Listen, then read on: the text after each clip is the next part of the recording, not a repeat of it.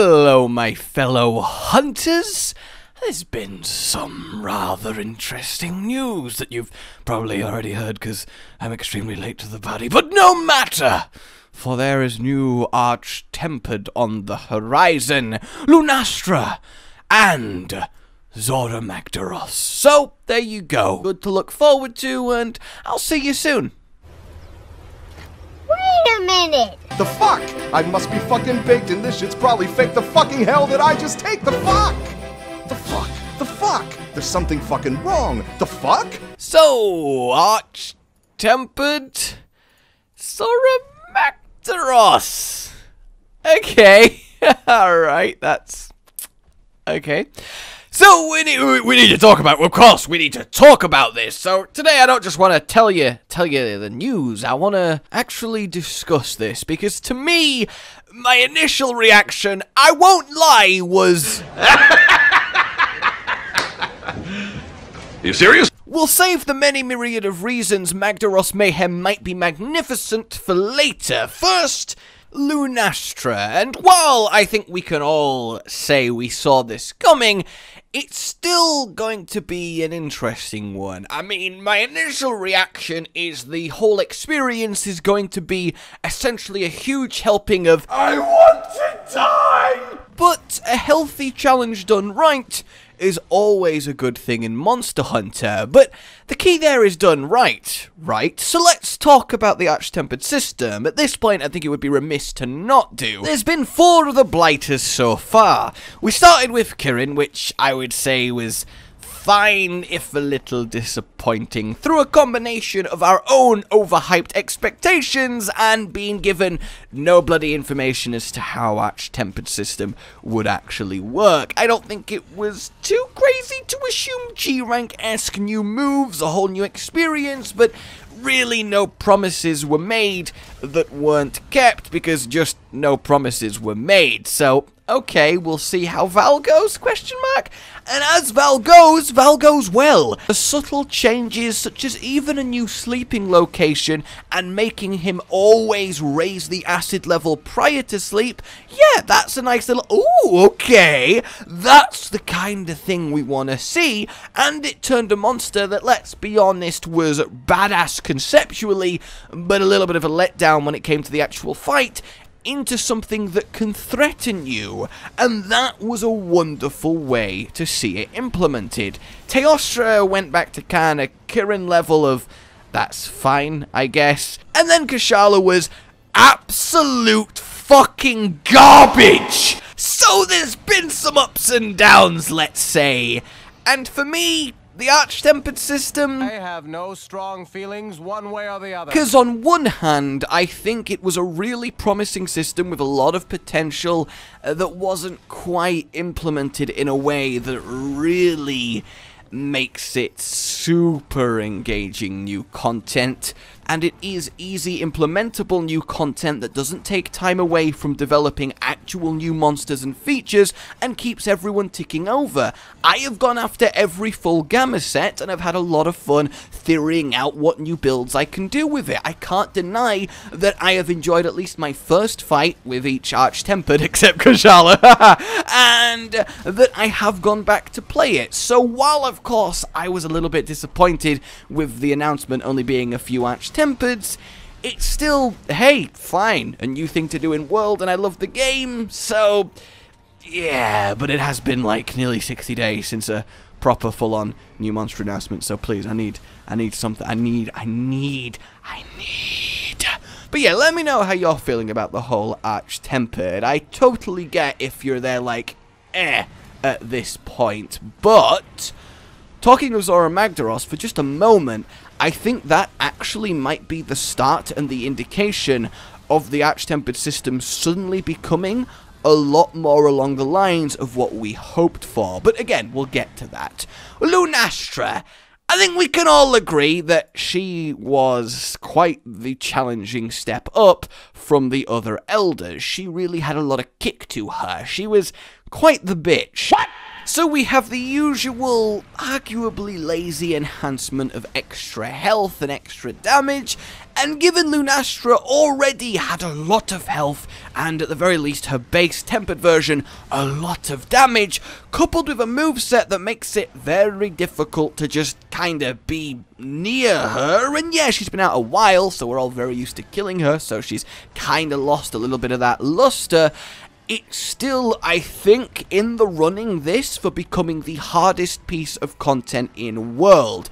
And I say that in spite of Extreme Behemoth because it's fair enough that a lot of people find that still a little bit gimmicky and not really, let's say, proper Monster Hunter. I personally loved it, I really did. It was so satisfying to beat, but I totally sympathize and get anyone who's like, well, this is bullshit. So in terms of a traditional Monster Hunter-y experience, I think Tempered Arch Lunastra is probably going to take that current top spot in the game for...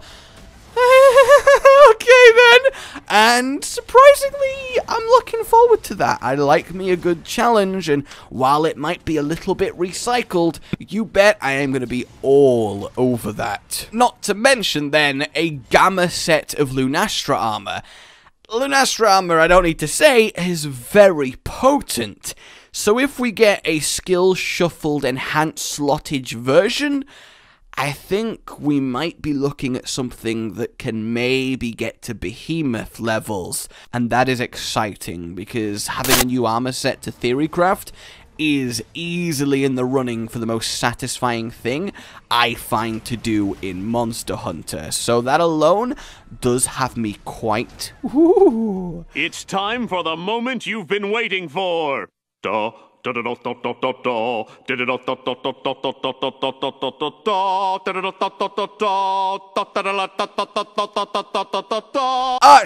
Zorah Magdaros. I mean, number one, how are they going to make this feel arch-tempered? The initial run on Zorah, let's just say I've been to more entertaining funerals, so... how are they going to turn that wet noodle of a walking mountain into something that is actually memorable? Are the lava cores just gonna fucking one-shot you now? Because that's not really fun. I think initially then, the first thing I went to when I found out this was real, and by the way, when I first got told, I genuinely didn't believe it. It took like 25 minutes and multiple source confirmations before I was like, okay, I guess that has happened, because it's been a long joked about thing in the community. Oh yeah, imagine a tempered Zorah. But then no, they just skipped tempered and went to Arch. And by the way, I think that is our bloody fault. We've repelled this old man so many times that he straight skipped tempered and powered up to Arch. We are the agents of our own undoing here. So yeah, initially the thought goes to Arch-tempered Nergigante being what lands on his back. Like Arch Kushala got a little teaser cameo in the Arch Teostra, this would make sense. However, they need to make the Nergi on Arch-tempered Zorah, whether he be Arch or plain, go away after you've done enough damage to him, not after an arbitrary timer. Why that was ever the initial design choice, I cannot fathom. Zergi? By their powers combined! Nergi is after Zorah for a free all-you-can-eat buffet when he dies. So, his plan is to land, look at his clock and go, Nergigante, and I'm here to say, Zorah, is this your dying day? I'll eat all your heart and all your other part, and wait, that's my time up. I must depart. And he's gone. I didn't attack him, but yeah, no, he's fucked off. God, this is so much fun. And it's just so disappointing. So make the Nergi go away from damage. Step 1. then you have to tune up the time, right? He has to get through that barrier quick, especially if you don't get through the magma cores. They have said that on multiplayer, you will need to split up, play effectively, and really strategically conquer and cover the ground on Zorah, so I'm hoping this will be the case. It's a more intense race against the clock, climbing up and down him, you can't get lost, you can't get stuck, you need to get to where you need to go and damage him. Artillery will be key, increasing those cannon shot damages. Hopefully Zorah will destroy the weapons with a little bit more ferocity, so you have to really use them quickly and well. Hopefully you have to do more damage to him yourself, the hunter, to get through his health pool. Essentially, if you turn that scenario into a true race against the clock where you have to be efficient as well as actually repel Nergy with damage, then you might have yourself an engaging fight, and that's really the way I hope and see it going, because otherwise it's just going to be anticlimactic once more. Though do let me know what you'd like to see from a fight like this.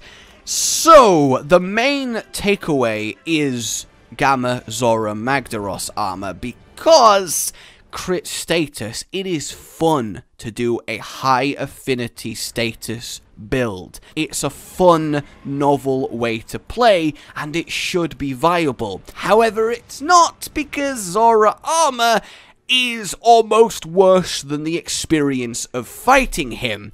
So if we do get Gamma, then we'll get some extra slottage, some skills swapped around. Now the base skills aren't great, and no Gamma armor has added skills, so that still might be a little bit disappointing, but just having enough slottage to customize a little bit, that might tip the scales, and we might see some really neat affinity-based status builds, and I will definitely make one of those myself, because I really enjoy it. But we have then the potential, the new precedent that Zorah Magdaros AT sets.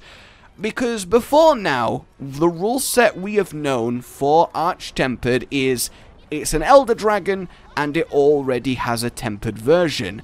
But Zorah changes that. Now the only rule set is an Elder Dragon. But even then, come on, Zorah, it's a spectacle fight, an experience fight. Not a great experience, but an experience fight nonetheless. That kinda breaks the mold here, and to me, this gives a lot to look forward to and reasonably hope for.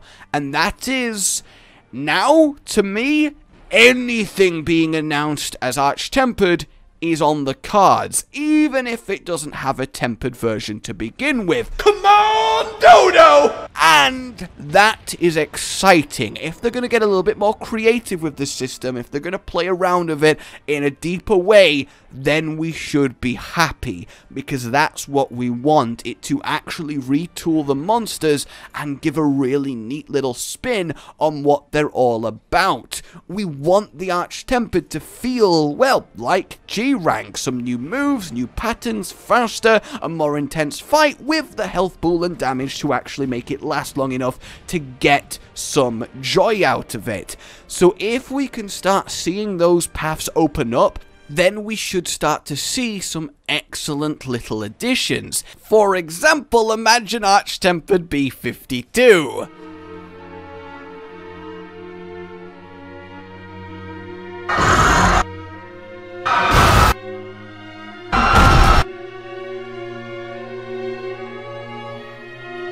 Okay, yeah, no, on second thought, don't imagine that.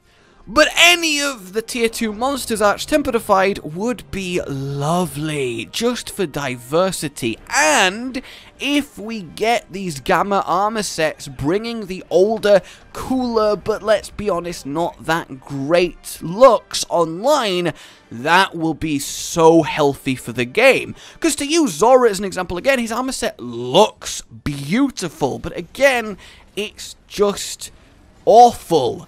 So this is what I want to see. Because imagine Legiana Gamma armor. I love the winged knight look of Legiana, but it's just not really usable. So please let this be the little taste of what's to come with arch-tempered monsters that we honestly might not expect and break the only Elder Dragon and tempered mold. Also, we are getting with Lunastra the Street Fighter Sakura as layered armor for some. There's so many good sets. Like, can we get Odo layered armor, maybe, or maybe just, you know, any of the actual. No, we get Sakura, so we can permanently look like a schoolgirl.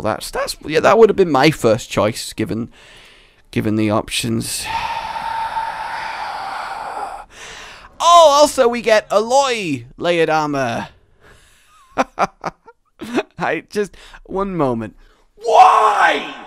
So that's something you can do. Admittedly, the quest to get it is going to be a lot of fun. A giant and tiny tempered pickle.